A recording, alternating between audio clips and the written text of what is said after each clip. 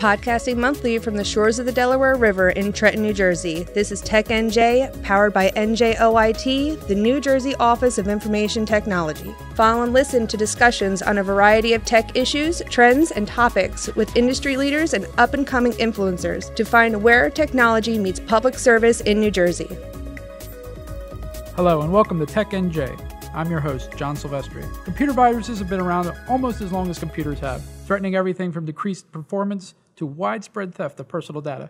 Worms, Trojans, boot sector viruses, viruses in documents, viruses in image files, viruses on websites. Typically, when we hear about a virus or malware, it usually involves a security breach where data gets leaked out to some nefarious party.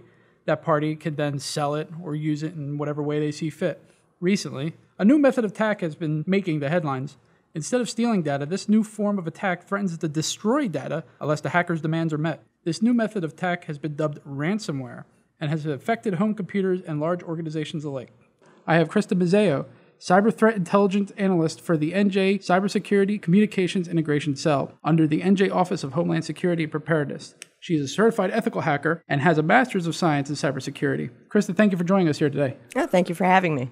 So, what is ransomware? How does ransomware differ from all the other viruses that have plagued computer systems? Well, everyone's talking about ransomware now, but the down and dirty of it is that ransomware is a type of malicious software or malware that attempts to extort victims by restricting access to devices, computers, and files. So, how does ransomware get in? Does ransomware act like a normal virus to get in, or does it have a special avenue? Well, I started looking into ransomware about 1.5 to 2 years ago. I had heard the term and I found it kind of interesting and cleverly evil. So, of course, it fascinated me. So I started looking into the different types of variants, and they all act and perform a little differently. A common attack vector is through malicious emails or emails that contain malicious attachments or links that lead to malicious or compromised websites. That's a primary attack vector that we've seen, the start of last year, the past year and a half. Another attack vector is through malvertising. Now, malvertising is kind of a shortened form of malicious advertising. So if I don't like advertising already, this is even worse. Exactly. This is actually that added, encouragement you need to run an ad blocker on your browser. What malicious advertising is when you visit a website, a lot of news websites will have ads. The problem is they're not hosting the advertisements. They're actually going through third-party advertising networks, so they do not have control over the ads that get placed on their website. They just kind of cycle through. So hackers have actually attacked these advertising networks and have replaced some of the ads with ads that host malicious code inside them. So when you go to visit a website that you might go to all the time and you've never had a problem with before, one day you'll visit it and all of a sudden you're infected. Not just with ransomware, it could be with other forms of malware too. But then there's nothing that you've done wrong, essentially. I've seen some of these. They appear very intrusive and they also appear very alarming. They'll pop up and say, your computer is infected with 10,000 viruses, download our software immediately, click OK right now or else everything's ruined. That's a little different. That's called scareware. And a lot of times, if you've heard of adware that gets on your system or spyware, adware will pop up advertisements on your actual system, and part of that, they'll try and get you to act. And they do that through social engineering, psychological manipulation. They'll try and scare you into thinking you have a big virus on your computer. They'll scare you into thinking that law enforcement has detected some type of illicit files on your machine and you need to pay in order to restore access and clean your system. If it's not associated with the antivirus software you're already running, then it's obviously scareware and you need to run a scan. Back to ransomware though. So, no fault of my own, I get ransomware on my system somehow.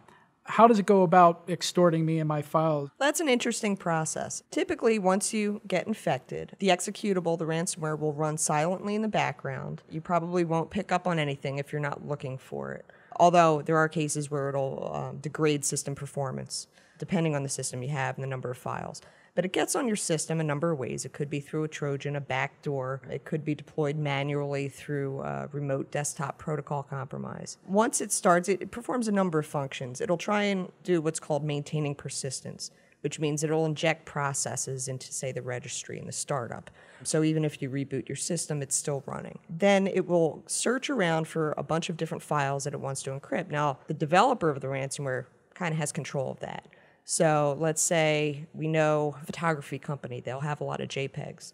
Well, if we target them, we're going to want to encrypt all their JPEGs because that's their bread and butter right there. But they typically go after document files, Excel spreadsheets, PDFs, anything that the variant or the developer of the variant determines to be important that you'd pay to get back. After it does that, it will either propagate. It might look for other drives connected to your system or the network. It'll look for thumb drives, external hard drives, network-attached storage, mapped and unmapped network shares. It'll encrypt everything it finds there. When it's done, it alerts you. It's kind of unusual in that respect because other viruses, they might not alert you right away, especially if there's malware that's trying to steal your data. It's not going to let you know that it's stealing your data. Ransomware goes, hey, we're going to pop up a note. Guess what? Your files are locked. If you want them back, you're going to pay us X amount of Bitcoin in order to restore access. If you pay us, usually within a time frame, we'll send you a decryption key. Other ransomware variants have other more nefarious functions where it'll have a countdown timer on the ransom note. If you don't pay within a certain amount of time, it threatens to delete your files or exfiltrate your data. So those are other considerations. So you get a message on your screen that says, I want 10 Bitcoin and you get all your files back. I'll send you a decryption key. What if, I operate my photographer shop and I don't know anything about Bitcoin? You wouldn't be alone if that was the case because there are a lot of people that have never heard of Bitcoin that suddenly know about Bitcoin and they suddenly know how to buy it because they had to figure it out. A lot of individuals, they'll call in tech professionals. And at this point, your IT service guy is going to at least have heard about Bitcoin, if not conducted a transaction with it. They'll know about it. But typically the ransom note will give you instructions on what to do. And some ransomware variants actually have a customer service component. These organized criminal groups that are behind some of these ransomware campaigns really want the victim to feel cared for. And they want to make sure they get their money. So they'll offer like a chat feature if you have any questions. They'll provide an email address to contact them if there's any kind of question. It's kind of fascinating to see, but there's a whole economy that's built up underneath this type of malware. That's impressive. Press 1 for customer service, press 2 to talk to a representative. Pretty much, yeah. The hackers don't like using the phone, so it's typically online. But yeah, there'll be instructions on how to purchase the Bitcoin, which is the relatively anonymous cryptocurrency that hackers use to conduct transactions. Right. And I'm assuming Bitcoin is harder to trace than, say, non-consecutive $20 bills or something along those lines. Well, if you're going to send money, you need someplace to mail it to. You need to transfer it to a bank account, and that is easily traceable. Now, I'm not going to say Bitcoin is completely untraceable. That is not true, but it is a lot more difficult to trace Bitcoin than it is any other form of currency. So you conduct the transaction with the gentlemen hackers here who have so graciously told you how to give them the money. They just give you the decryption keys and they go on their merry way. It's just a guaranteed it's not going to be... You hope they do. That's not always the case. The criminal organizations that really have made a business out of it, I'd say 9 times out of 10, they will send the decryption keys, or at least they intend to send them. In other fly-by-night operations or script kiddies that get a hold of some ransomware code and deploy it, just once they have the money, they don't care. They're gone. They'll infect the next person. So it's kind of a 50-50 chance you're taking after you pay. And the reason why I say that, not only does the hacker have the choice of sending you the decryption key or not, there are also a number of other things that can take place between the time that you submit payment and the time you'd get your key. Ransomware and the hackers behind it use what's known as a C2 server, or command and control server. That's pretty much where they deploy all their operations and they can, conduct their business. And it's typically not a server they own. It's either going to be hosted on the dark web somewhere that can't be found.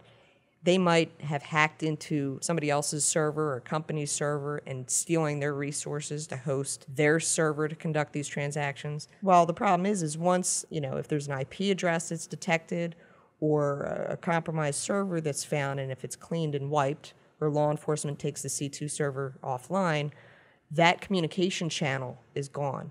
So you can no longer get that key with the way some of the variants work. I've talked to a number of people who have paid and they've waited patiently for a key that never came. So then you still have your files are encrypted and you're sitting there waiting for a key and you're out the money that you paid and the hacker's long gone. And it's safe to say that once a file is encrypted, if you don't have that decryption key, there's just you can't put cycles, toward decrypting a file just through brute force. There are a team of security researchers that I follow on Twitter that are at the top of their game in ransomware. And they actually take it upon themselves and spend a lot of their free time creating free, publicly available decryption tools for some variants. What they'll do is they'll try and obtain a sample of the ransomware's executable. Once they have that, they'll reverse engineer it, and they'll try and figure out if maybe the decryption key is hidden somewhere in the code or if they can crack it. If the encryption on that key is not that great, sometimes they are able to crack it, and they will actually post a link to software you can use to decrypt your files. That is not guaranteed in every case, and a lot of times it might take months between the time a ransomware variant is discovered and a decryption tool is released. Now, I've kind of made it my mission with the NJKIC. We have an extensive ransomware threat profile up on our website at www.cyber.nj.gov. Currently, we're at 170 variants that I've done research on. I list how each of them works, what to look for, how you know if you're infected by that particular variant, as well as any free publicly available decryption tools that are available. Is this limited to computers? Is this just strictly servers, laptops, desktops? Nope. No? Nope. Is anything safe anymore? No. Throw out all your technology. No. Primarily, it's computers. Primarily, Windows operating system is targeted. It's the most widely used operating system, and that's why the hackers are casting a wide net and trying to catch as many victims as possible. Right, the widest net with the least effort. Yeah, exactly. However, we have seen growth in the Android operating system ransomware department. Android has been targeted. Some of their ransomware variants, they don't encrypt the files. It's more of a screen locker. You just can't use any function on your phone until you flash the ROM or something like that. Android seems to be easier to overcome, Android ransomware infections. A lot of times you just have to restore to factory settings or something along those lines. Well, there was a story just this past December where a guy had gotten a brand new smart TV for Christmas, and he set it up, and he installed an application on it to stream some sort of movies or TV shows. That application was malicious. He did not know that, and when it was done installing, it popped up a ransom note on his TV screen. So if he wanted to watch TV... Usually those come from the cable provider. Exactly. Popped it up, and, Merry Christmas to him. He couldn't use it. He ended up, I think he returned it back to the store. That's, well... But just think about all of the different devices that we now have connected to the internet. And in fact, the ransomware event that happened last weekend with a variant called WannaCry, there was a report that just came out today saying that there were medical devices that were impacted. Files on actual medical devices, something connected to MRI scanning or MRI injection. I'm not a doctor, I'm not sure. But those actual devices were encrypted and impacted by ransomware. People have wirelessly connected pacemakers, which why would you do that? But I understand in order to manage those devices, that might make it easier for the management team. But imagine if somebody, encrypts somebody's pacemaker or threatens to.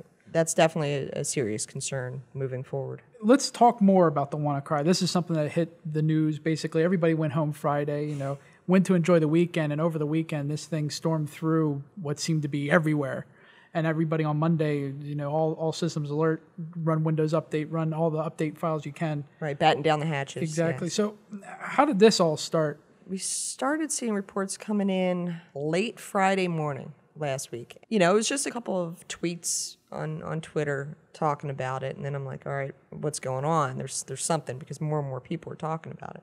Before we knew anything, we were hearing reports that 16 hospitals in the UK had been hit with this ransomware variant. Telecommunications company out of Spain was hit, and we're hearing all these reports coming in from other countries about this ransomware. And then as soon as some of the researchers started weighing in on it, they realized that this was spreading so quickly. Actually, it was the most quickly spreading ransomware variant that anyone's seen so far, because whoever had coded it had done so to exploit the SMB1 vulnerability, which is a vulnerability within Microsoft that was announced, I believe, in March and patched in March. Microsoft rolled out a patch for that. Apparently, a lot of people did not apply that patch or update. This was linked to an exploit the NSA reportedly used called Eternal Blue. And they supposedly used that to, target enemies of the country and try and see what they were talking about. Eventually, Microsoft discovered this vulnerability or found out about it, did what they could to patch it, but a lot of people just were behind in their patching. We haven't heard that many reports of victims impacted in the United States. People are still trying to figure out why that is. but there were reports of 150 countries got impacted. Some of the numbers were, I believe, wildly inflated coming out initially because people just were trying to gather as much information as it came in, and some people got it wrong. But that was a very busy weekend. I was monitoring that all through Friday night till 2 in the morning. I'm sending alert emails out to my team and my boss, and conference calls first thing Saturday morning to discuss it and everything like that. So yeah, it was hair-raising, to say the least. So your team was on top of it the second the report started coming out Friday morning, started monitoring it, saw it build up, and you just followed through? Yeah, we issued an alert to our membership right away on Friday. We knew that this was going to be big. So as soon as we gathered enough information that we felt confident about, we sent out an email to all of the NJKIC membership to make them aware of it. We've gotten reports back that because we did send out that alert, it prompted people to take action right away, and they were not impacted. So most people nowadays are running an antivirus, and their Windows update is set to automatic. This sounds very sensational, going through and infecting computers and pacemakers and everything. Is it really as bad as it sounds, or can I rely on my antivirus? Can I just fall back on, my organization? No, not really. As a member of an organization, if you don't have any kind of control over, IT administration, there's very little you can do. With the exception of making sure the user account that you use to log onto your system has restricted privileges. One of the things that ransomware variants often take advantage of are elevated privileges or administrator access on user accounts. And unfortunately, this is a big problem, and I think a lot of IT teams really need to sit down and seriously audit all of their users and see who's allowed access to what. If you have restricted access, that might stop some infections in their tracks. Antivirus, of course, I encourage everyone to run, fully updated, a good reputable antivirus software. That won't catch all of them because they're signature-based, and if there's a new variant out that nobody has any kind of signature to, it's not going to show up in any database. There's nothing to compare it to. It's not going to be detected until it's too late. Other considerations include making sure that ports on your network and system that are not necessary are closed and disabled. And the reason why I say that is that over the past year, we've seen an increasing number of New Jersey-based victims that got hit with ransomware through remote desktop protocol compromise. Remote desktop is a Microsoft-specific application that allows one user to connect to another computer remotely. And a lot of times these hackers will scan for open ports that are associated with common remote desktop software. And they will brute force it and get their way in. And what I mean by brute force is they'll compare password lists that they have against what's being used on the server and see if there's, weak or default credentials being used. And they'll be able to get in that way. And it's super simple and super quick to crack passwords. I don't think people understand how easy it is to crack passwords, especially now the computer systems have so much processing power than they did previously. So it takes a matter of seconds. What used to take days takes seconds or minutes to do. And they'll get in on a server and deploy ransomware manually through the network. They'll kind of map the network out, figure out where the most important files are, and they'll deploy the ransomware manually. So for system administrators, lock down your systems, close off ports you're not using, shut down services you're not using. Absolutely. For end users, have robust, strong passwords. Yes. Have a good password policy in place. Is there any other good information we can give out for people? Even for end users or home users, have 2 accounts running. Have your own administrator account. So if you want to install software or do any kind of administrative tasks on your own system, you use that account. But for everything else, your email checking, your web surfing, your Facebook posting, you use a restricted privileged account. In addition, mobile devices. Now, I said Android is increasingly being targeted. Big problem with Android is that a lot of people will seek out applications from other sources other than the official Google Play Store. A lot of times those apps are malicious in nature. They could be stealing your data, especially bank account logins and the like. They could deploy ransomware. Make sure to run antivirus on your Android. Keep that operating system up to date as well as all your applications up to date as well. It's good advice. Thank you again, Krista, for coming onto the show and discussing ransomware. Hopefully the problem gets less, but somehow I figure that once that problem's solved, something else, another whack-a-mole will come up. Exactly. The internal game of cat and mouse between security and hacking. So thank you again for coming onto the show. It's always been a pleasure. All right, thank you for having me. That's it for this week's podcast. If you have any questions or comments, feel free to send us an email to podcast@tech.nj.gov. For TechNJ, I'm John Silvestri. Thanks for listening.